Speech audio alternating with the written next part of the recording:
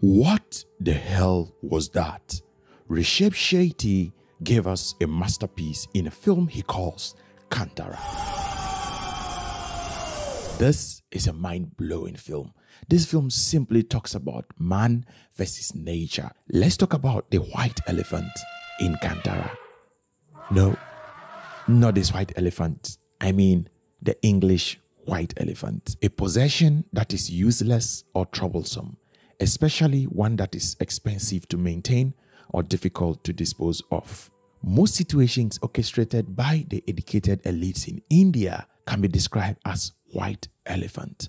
And Rishab Shetty in Kantara depicts this in a very clever way. Kantara tells a story of a community which rose up to fight against people who were about to take their land. It gives a glimpse to India's education system, the kind of graduates that have been produced, and how most of the educated population is conniving to destroy most communities. For starters, India has the third largest educational system in the whole world, producing about 6.5 million candidates on each calendar year. And all these graduates are supposed to go into the country and search for jobs. But here is the thing.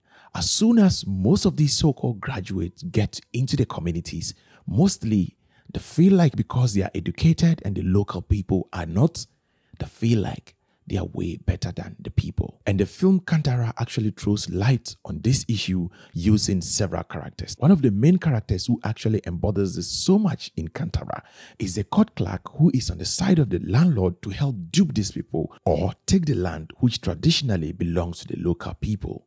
Now, just look at how he treats the local in this particular scene. Does that look familiar to you? Now, for most educated people who usually find themselves in local communities, most of them tend to exhibit these kind of behaviors. They treat people without decorum or without respect. This for me is very wrong because it depends on the way you define education. Because the Western form of education or sitting and studying in the four corners of a classroom is way different from the kind of education that the local people do have. And the character Shiva, which is played by Rishab Shetty, kind of embodies this same attribute because he outsmarts this so-called educated person by taking him to the bar and giving him much more alcohol, and that way they were able to extract some information from this person. Can you see the irony here? A so-called uneducated person in the local community is able to outsmart this educated person and extract some level of information from this person. So that is a very big lesson. Education is different from schooling. That means that being educated in the four corners of a classroom is way different from the way the environment teaches the local people to live. They might not have an education which involves sitting in the four corners of a classroom and graduating with a certificate to certify that they have graduated. But you must know that they also possess some level of skills that might not be in the books or that might not be taught in the classroom. For educated people out there, when you go to local communities, you need to give them the maximum amount of respect. And I wish school would teach people to apply much more decorum when dealing with local people or people who do not really have four corners of a classroom education type. Another way the plight of graduates is brought to light in this film is the situation that the character Leela finds herself in.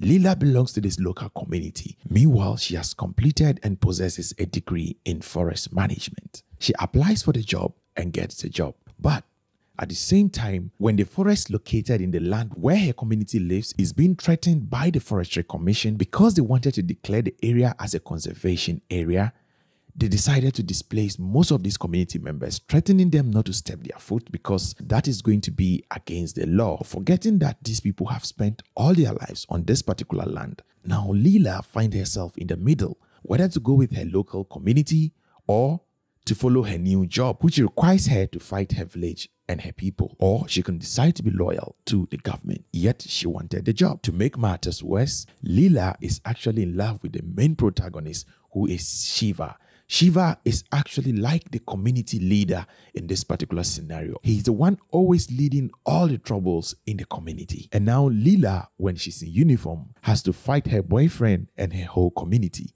And when she returns home in the evening, she has to serve her community. Hence, she finds herself in this very difficult scenario. And for me, that is classical four corners education and what it can do to people. And we see these kind of scenarios all over the place. The other major thing that Rishab Shetty portrays very well in this particular film is the fact that governments hardly engage communities on policies that intend to affect their daily lives. For example, imagine you have this forest where you've been living all your life. You get all your drugs from there. The forest feeds you. You go there. You get food from there. Sometimes you kill animals from there.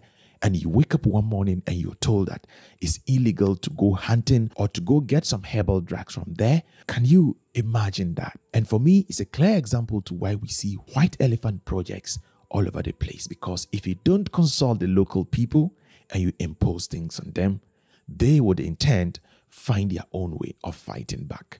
Now, it might not be actual chaotic fights like the way Rishab Shetty has portrayed it in Kantara, but trust me, we constantly have such kind of things going on in most local communities. And you see, this fact was actually pushed further when I actually watched Three Idiots, which is a Bollywood film. In Three Idiots, the professor put so much pressure on one engineering student who was close to making a discovery.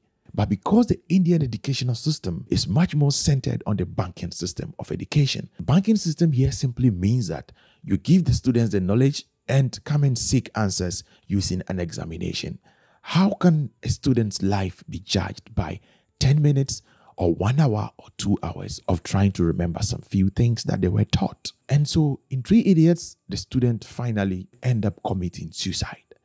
And that for me was like a light bulb moment, because it says a lot about the educational system. And it's not just India. Being a native African, we find a lot of those scenarios down here in Africa. And I'm going to make a separate video altogether talking about why foreigners or we here in Africa relate so much to this film Kantara, because it shows a lot about Africa. And for that same reason, I actually enjoyed watching the Bollywood film Three Idiots some few years ago. Kantara brings in this educational angle in a total different way altogether. Now, the last few minutes in the beginning part of Kantara, it's everything for me. And if you want to know exactly what I think about this film and why it has best acting, click here to watch this video. I know Kantara has lots of teams in it, and that's why I decided to pick just the educational team for the purposes of this video. So let me know your thoughts in the comment section below. What do you think about the whole educational system and how it is actually depicted in this Kantara film? If you are just discovering this video for the very first time, welcome. This is the African Amaze channel. Over here, I talk about cinematography, photography, editing, and all its related branches. I also watch movies and do analysis of all other film industries across the world. If all this sounds interesting, then I do much appreciate it if you do click on the subscribe button. Make sure to turn on the post notification bell so you are notified anytime I drop awesome content like this right here from Africa. If you want to know my thoughts on why foreigners like Kantara, click here to watch this video. Until next time, as always, keep practicing filmmaking. Peace out.